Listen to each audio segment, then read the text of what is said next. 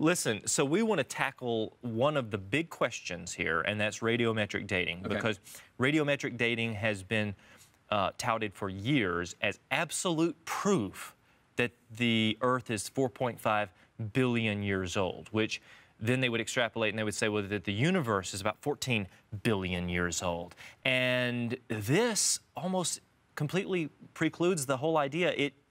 It means that the history that we read in God's Word would be incorrect. Right, right. And so I think that's a very good way of phrasing it, because even though I think a lot of Christians, especially if they grew up in the church, they feel like, well, that's kind of a side issue, or it's kind of complicated, it's kind of hard to explain, I'm not really comfortable with it, and so they tend to shy away from it. And they can still have very strong faith, you know, without ever even really thinking about that issue. But 1 Peter 3:14 through 15 tells us, but even if you should suffer for righteousness' sake, you are blessed, and do not be afraid of their threats, nor be troubled.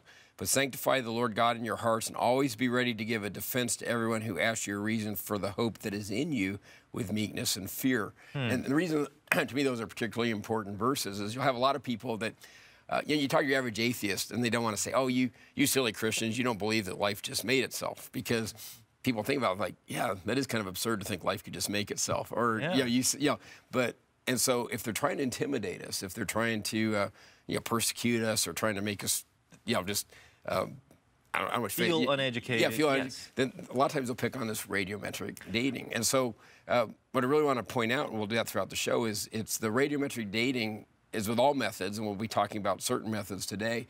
It's the data is the measurements taken can be very accurate. Okay. And so a lot of times the media will tout the accuracy of the measurements that are actually taken, but typically those are just ratios of isotopes. Yeah. And then a lot of assumptions need to be applied to those ratios to then try to get an age from them. And so that's if there's one takeaway from this whole show, it's just, we're not questioning the accuracy of the measurements. Yeah. It's the assumptions that are applied to those measurements. And it really depends, does the person want to assume atheism, assume the earth is extremely old, assume things against the Bible, or are they willing to at least consider that the Bible is God's inerrant word? That's where I want to start, and just briefly summarize in a minute. Why are the millions of years important for so many people in their thought process today? And how did it get inserted into our scientific community? So I think it really started out, to me at least, in the 1800s. We started to realize that even then that life was really complicated. And people tried to pretend there were simple cells and little bags of salt. But we were starting to figure out, no, things are really complicated.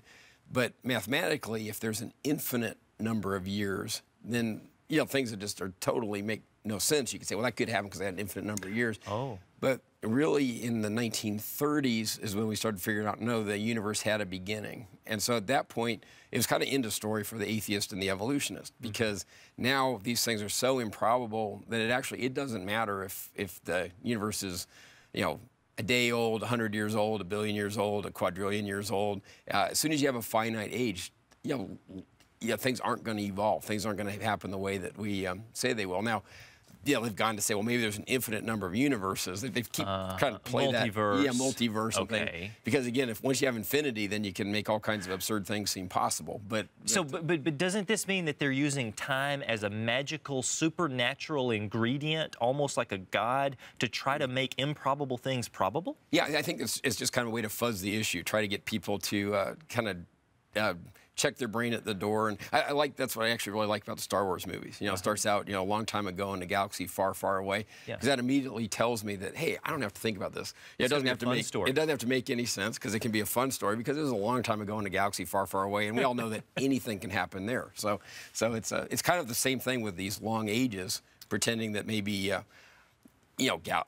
stars make themselves, planets make themselves, life makes themselves. Hey, it was a long time ago. Hey, whatever. Anything's possible. Yep. All right, so to start with, I'm going to ask you a question. Is there any way to fit old ages into the Bible? And then we'll discuss it from there.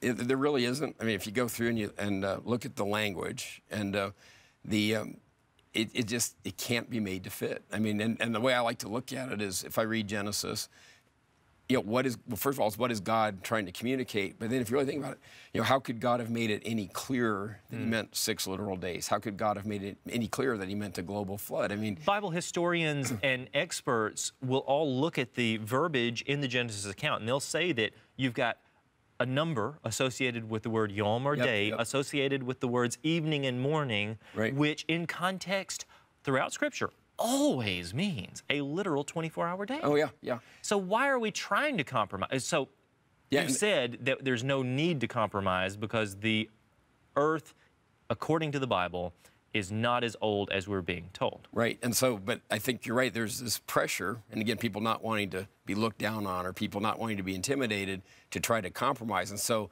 they'll say, well, maybe the Bible's been mistranslated, but you think about that, if you read Genesis, straightforward reading, and it's been so grossly mistranslated that God really meant to tell us, 14 billion years ago, the universe just made itself, yeah, I mean, you couldn't believe what anything about the else. gospel? Exactly, you couldn't believe anything throughout the rest of the Bible either. Everything's compromised. Right. All right. Now, let's get down to the nitty-gritty. Let's look at radiometric dating methods.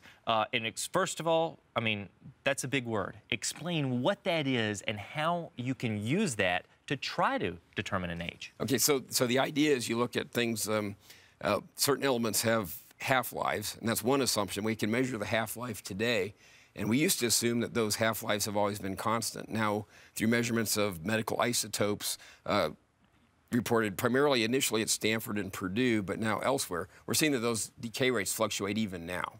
And so that assumption of a decay rate being constant, we know that that's not true. Now people will say, well, those fluctuations are so small that they really don't affect the dating method.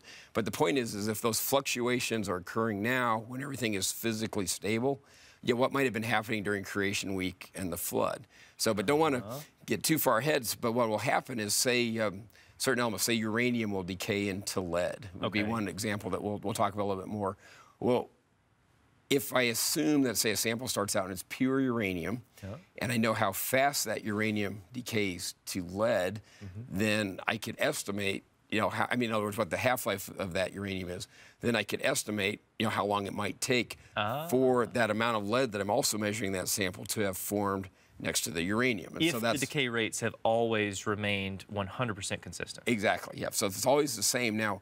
And so again, one of the assumptions, there are many, many assumptions that go into the radiometric dating. But again, to me, especially given what we've learned in the last 10 years, we've always known you can change radioactive decay rates, but it usually takes some fairly extreme conditions.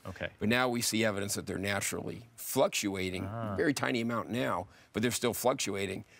We don't understand why. But given that, then again, it kind of throws that absolute assumption out the window. Once that assumption goes away, then again, it's very straightforward to have the amount of radioactive decay we see, the radiometric dating that or the radiometric effects that we observe to be fully consistent with the Bible.